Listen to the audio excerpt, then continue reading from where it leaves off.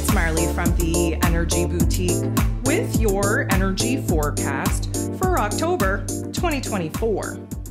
On October 2nd, we are going to have our new moon solar eclipse taking place at 10 degrees in Libra energy.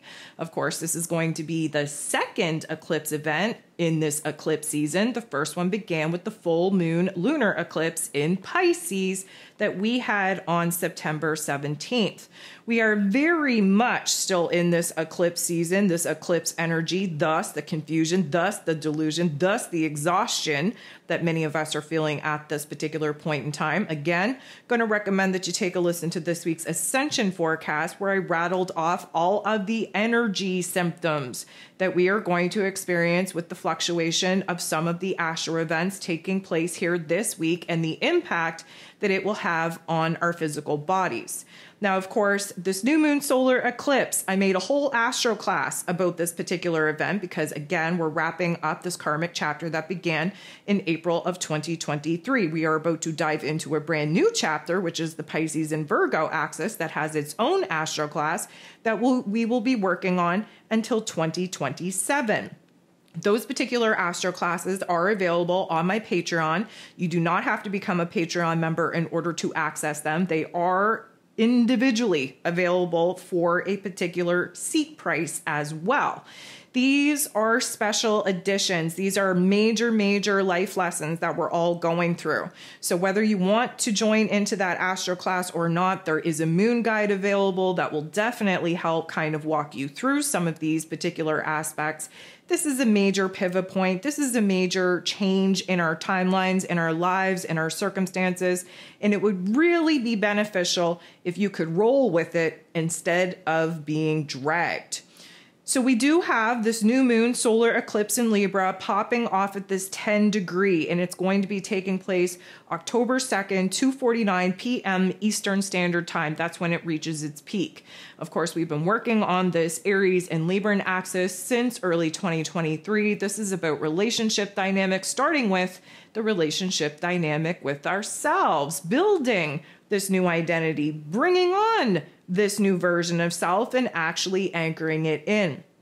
Of course, the new moon is the dark phase of the moon, so we're sitting in the funk, we're sitting in the brokenness, we're recognizing what is wrong, we're recognizing what it is that we no longer want to pour into and experience and have continue in our lives. And of course, when we come up with alternatives instead, that becomes the seed of intention that we plant under this particular lunar phase and that we hope to manifest. There's going to be a lot of darkness, mostly because that's what a new moon is all about anyways, but secondary to that, it's an eclipse, which means that this is a new moon on steroids.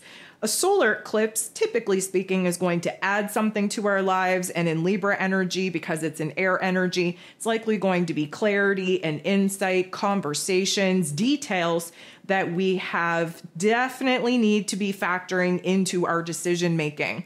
Whatever you're arriving at right now is not the complete picture. Again, we're being eclipsed from the information, eclipsed from the truth, eclipsed from the path, the plan, the direction to move on and move forward. The information that we're currently lacking, even though we think we know what we're doing, we think we know what's going on, that will not be fully revealed to us until we kind of move away from these particular eclipse energies. Again, going to recommend that you listen to the October energy forecast so that you understand the astro shifts that are taking place this month and what that actually means for you. And again, I'm really going to recommend that you download that energy guide for your particular zodiac sign so that you understand the season and cycle of where it is that you're at and how these energy aspects are actually going to push you away from something and push you closer to something. Again, we're lacking clarity. That clarity is coming, but it's not happening under this event. So Libra energy, of course, is represented by the scales. The scales have been out of whack, mostly because, again, we've been breaking away from the old version of self and the old realm reality world that old version of self has created. The new version of self just getting anchored in, just getting comfortable, just getting familiar. And now we're having a South node in Libra activation. This is what this eclipse is all about, putting into perspective where it is now that we have to go, where it is that we have to grow independently independently, individually, by ourselves to get to know thyself so that we can heal thyself, which means that partnerships, friendships, relationship dynamics are popping off. That's what that Libra energy is all about. We also have to take into consideration that, again, this is an ending of a karmic chapter as a new karmic chapter is set to begin. We've been in a completion phase. It is never fun to go through change, transformation, and an adjustment period, but that is the name of the game. Soul contracts were up for renewal, up for review, and in some cases terminated, in some cases initiated under that full moon lunar eclipse in Pisces energy.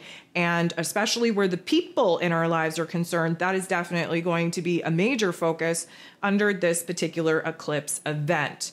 So there's definitely a lot going on. If you download your moon guide or take part in that astro class, you're going to realize that we have a beautiful grand water trine taking place between Venus, Mars, and Saturn.